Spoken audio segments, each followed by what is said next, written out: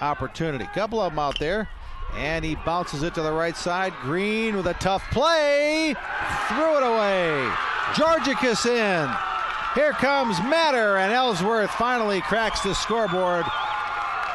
They're still trailing, but now it's 6-2.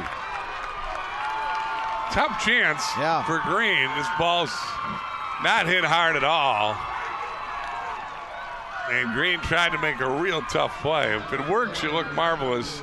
If it doesn't like this, you got a man on second base and 2 runs that come in. So it'll be an infield hit. The play was close at first. Green threw it a little wide of Adam Bortz, the first baseman. They'll also give an error to the second baseman. I think that's right. So Giese will get 1 RBI, I would assume.